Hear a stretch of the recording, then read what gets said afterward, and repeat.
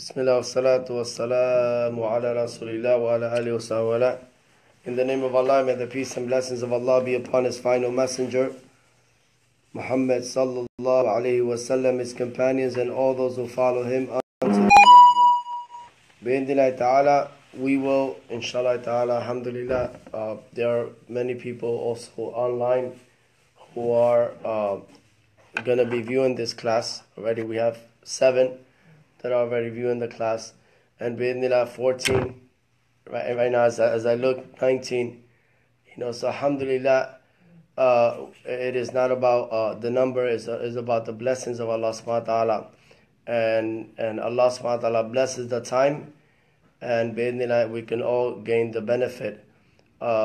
We are this is round 3, I call it round 3 of the 40 hadith of Imam Nawawi rahimahullah. And basically the idea is to benefit from these narrations from many different angles. So we are on, if we look at the introduction of Imam Nawawi rahimahullah, just for the blessings of it, if we just cover the introduction today, and then tomorrow, next Monday, we will go through the first hadith. That's fine, if Allah subhanahu wa ta'ala blesses us with time and permits.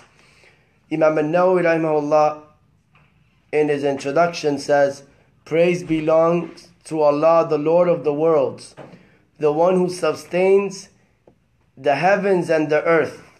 Allah, the capable, the one who manages all the creatures, who sent messengers, the blessings of Allah be upon them all."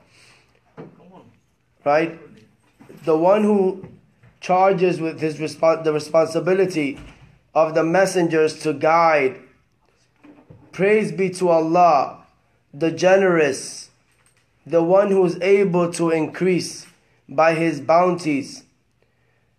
And he says, "I witness that there is no God worthy of worship except Allah, the overpowering, the noble, the generous, the forgiven.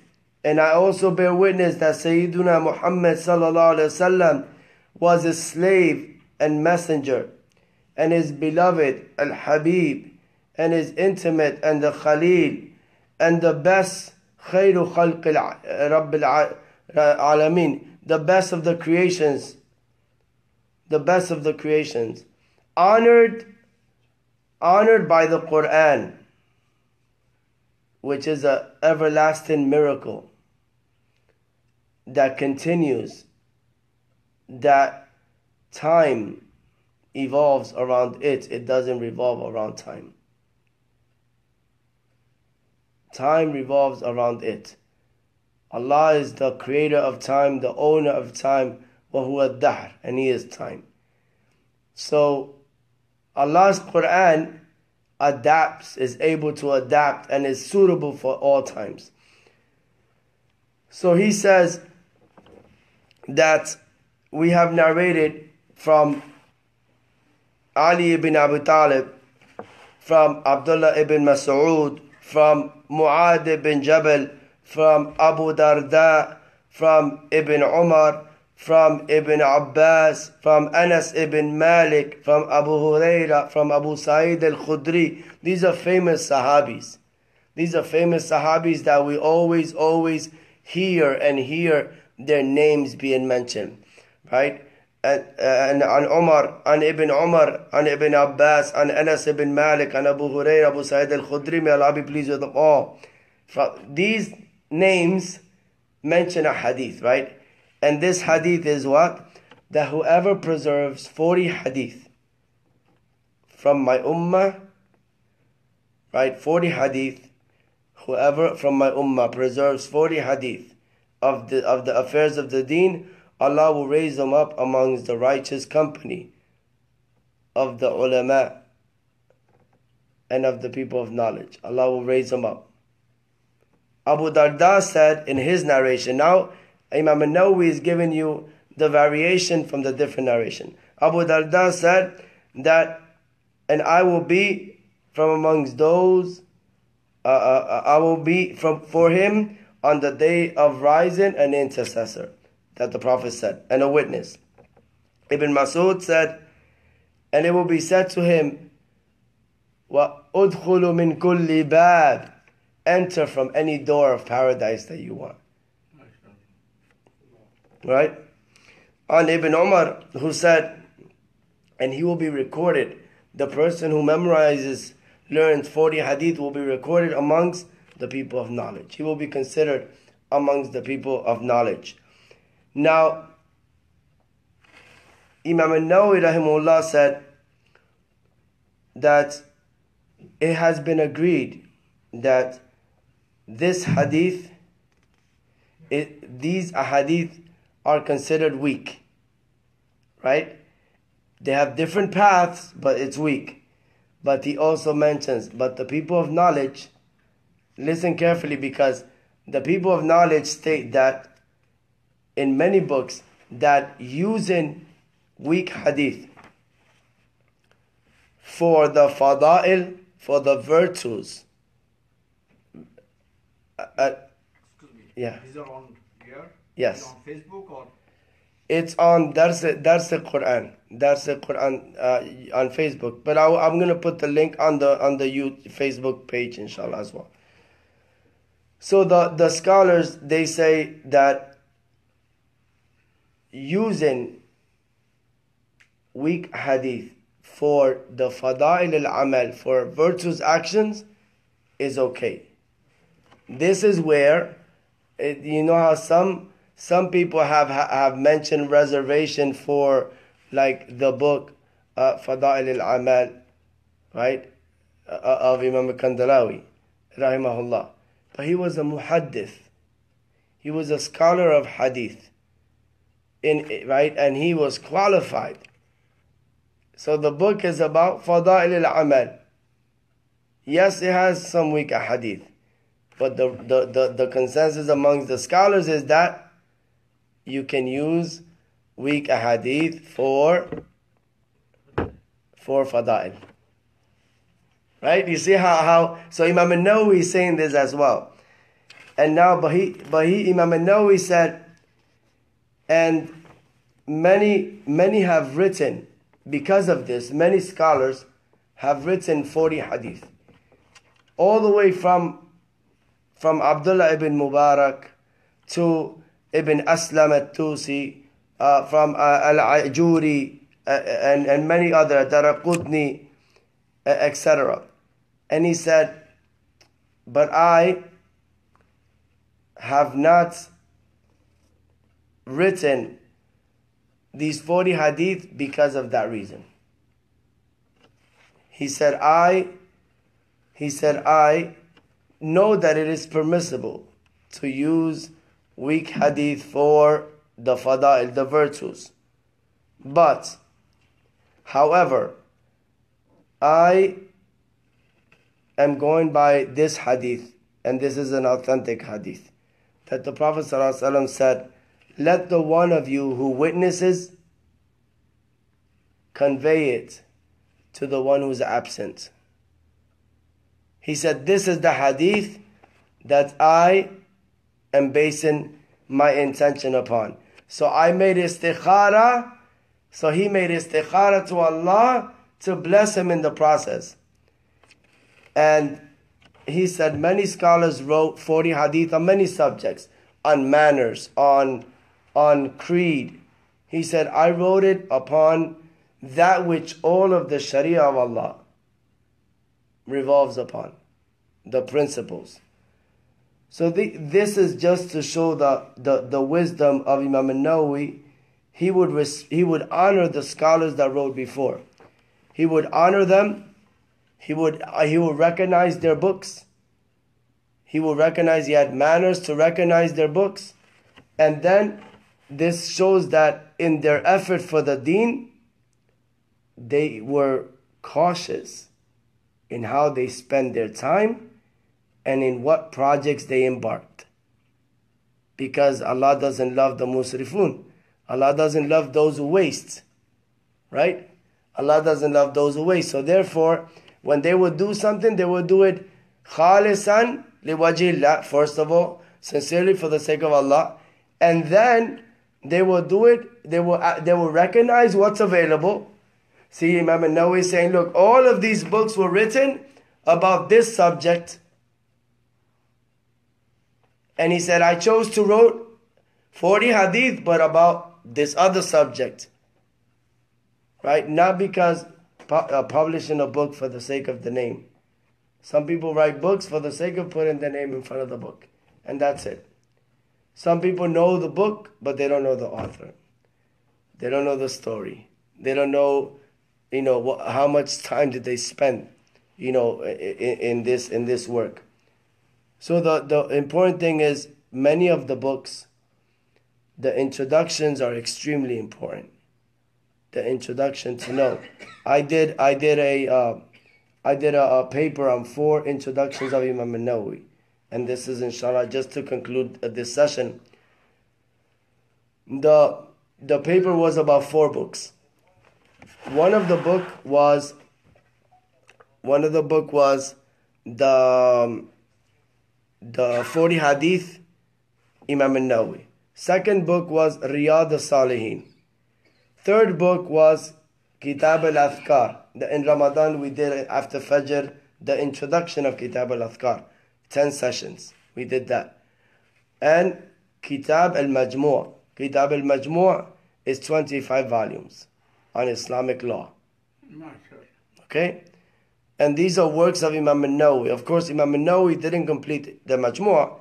He did approximately 9 volumes. He passed away, and another Imam picked up and continued working on it. So, in the introduction of each book, in the introduction of 40 Hadith, this is what he said. He said, people wrote about the 40 Hadith. These are the scholars. These are the topics that they wrote about. And this is why I wrote about the 40 Hadith. In Riyadh al-Salihin, he said, I wanted to make it easy on the people. He was considerate about the general. See how sometimes some people are not considerate about the general public.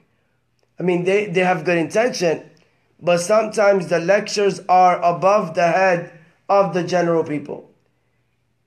And it just totally misses the whole point, makes Islam a religion that is just too above the people's heads.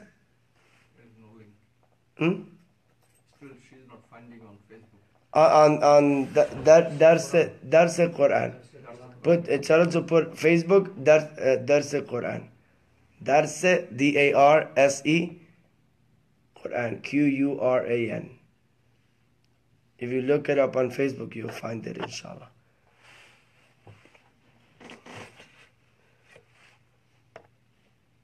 So, in that, when he was writing Riyadh al-Salihin, he said, you found it? Okay. He said that what I did is I wanted to put for the people something, because there's so many hadith. Look, there's so many hadith. And sometimes people read hadith, they separate from Quran. They get too busy, right? Or they just say, you know what, forget that. That's too much. I'm just going to go with Quran. So they end up rejecting one or the other, right? Imam Nawawi, he's thinking, he's solution oriented.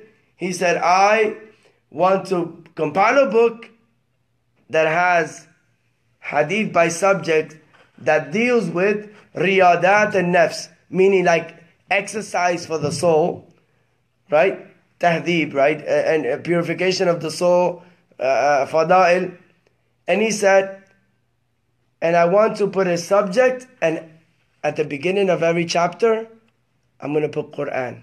Verses of the Quran related to the section of hadith. So he has Quran, hadith. So anybody, it could be, this is, the Riyadh al-Salihin is like a book that like every home should have. It gives the family that interaction with Quran and hadith, right? On a subject base, because we like subject base, right? Now, and anybody can just go through it. Of course, there are all other great books similar, right? That like Muntakhab al-Hadith also has a nice selection of different. So it's good to know what's available. So Imam Nawawi said, I made istikhara to Allah and I wrote Riyadh al-Salihin. Before writing any book, he will make istikhara to Allah and he will say, وَمَا تَوْفِيقِ إِلَّا بِاللَّهِ. And there's no tawfiq except with Allah. Now he's going to write Kitab al-Adhkar about dua. In Kitab al-Adhkar, he said, many people wrote great books on dua, but they wrote the chain of narration. قال محمد عن. While the people went through the names, they got exhausted. So they don't make it to the dua. Right? So by the time, it became too complicated. Imam Nawawi wanted to make it easy on the people. He says, so I minimized the chain. Only when it was needed. But other than that, I just focus on the dua and practices related to the dua. Then the last Kitab al-Majmu'. Kitab al-Majmu', there was two great scholars. One named Imam al-Ghazali, who wrote Kitab al-Wasit. Imam al-Ghazali was such an ocean of knowledge that many of his books scholars can't explain because of his level of knowledge. So that's how complicated his works are because of the depthness. So Imam al-Ghazali wrote Kitab al-Wasit. Imam al-Shirazi wrote Kitab al-Muhadhab.